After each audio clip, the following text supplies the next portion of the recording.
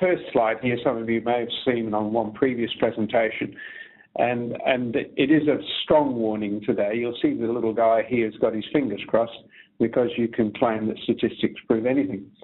In the past, when I've been given presentations for the ISBSG, I've had a lot of statistics, I've had a lot of data to work with. Today's presentation doesn't have stats. We simply don't have enough data to do detailed statistical analysis. However, what we have is some data that provides some information that I hope will be useful to you, and it will give us something that I believe we can learn from. So it's important to understand that we're not giving strong rules here. We're not basing things on thousands of projects. So the webinar, why did I come up with this? I decided to have a dig around in the company's timesheet data. That's the data that our consultants record in order to invoice people for the time we spend, and just to see what we could learn from the implementation of ERP packages, which is what Fenwick Software does. It's a Microsoft Navision Dynamics Nav Gold Partner, and it spends its time implementing Dynamics Nav and add-ons for clients throughout Australia, but occasionally in parts of Asia or in New Zealand. So that's a little bit of background. And so once I started to dig around, I did a series of analysis of the breakdown of time that we spent on these package implementations using the history data from our timesheet recording. And then I looked to report on the performance of these projects so that perhaps we could learn something. And today I want to share with you what's been revealed by this work. So the objective of the next 40 minutes or whatever it will take us is to explore the lessons learned from analysing this performance data, and it is of ERP projects, and hopefully point out some of the areas of risk, where the time is spent, and how to estimate the likely cost of projects.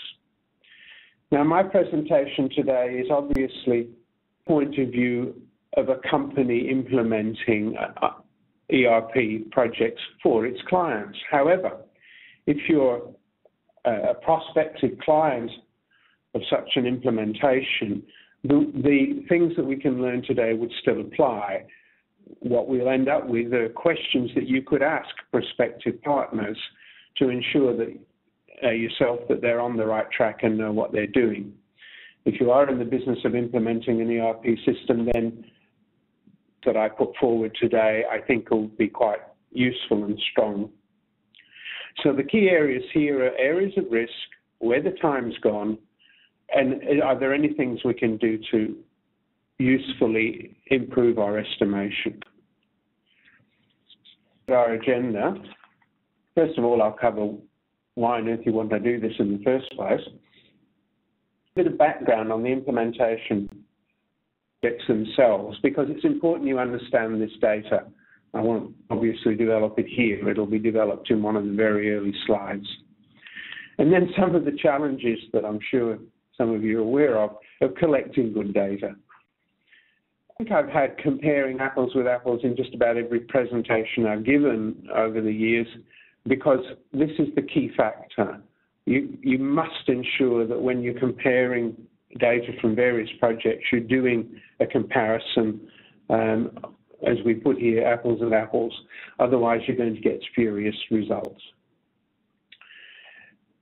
This next item, the tasks in an ERP implementation, this became one of the key issues. It sounds very simple. In our case, it took some refining.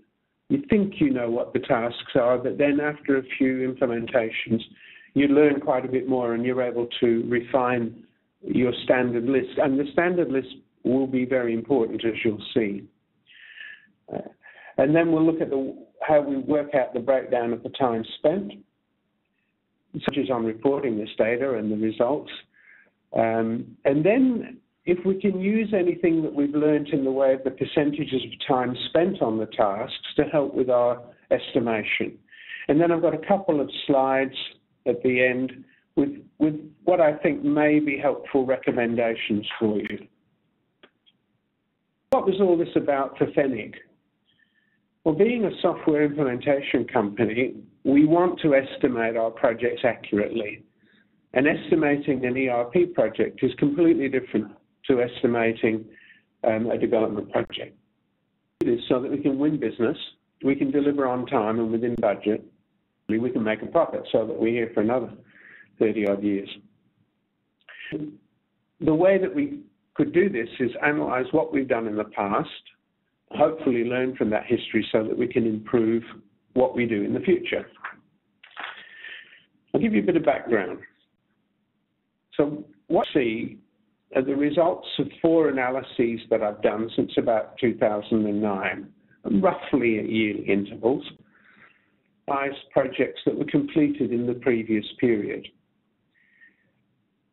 After analysis, one of the things we had to do was refine the task structure. We found that not every ERP implementation that we did was using the same task definitions. So time was being recorded against a task called X or a task called Y. And when I came to do the analysis, it was not very easy to compare the projects apples for apples, the classic comment. So we refined our task structure, but we also went back and looked at our proposal and our quotations. I'll add that in a little more detail shortly.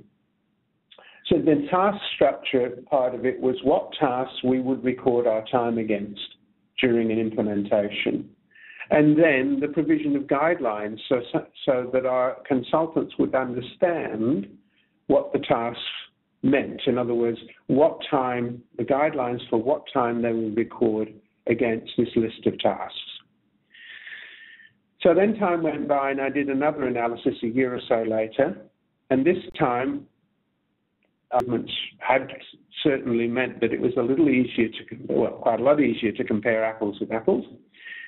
And we made improvements again to the way time is recorded, and we further refined our proposal and our quotation document.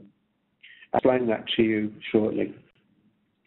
And for the third analysis, we introduced more rigorous time allocation guidelines, and we involved the staff in all these things. I gave a presentation to each analysis, and then the staff were able to discuss that and come up with ideas for improvement. First analysis goes back to 2000. Oh, sorry, I flicked over one slide. I shouldn't have done. Same heading. You need to.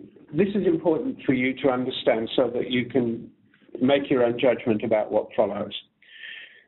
We're very lucky. Well, there's some luck and a lot of planning. We have a very stable team of consultants with very low staff turnover.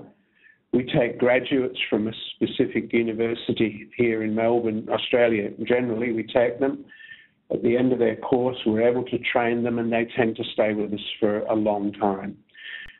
It's important to understand that, because if you're in an environment where you have a high staff turnover, you're going to get a different set of results, because people are not getting the opportunity to do many projects and improve as they go. I think we have reason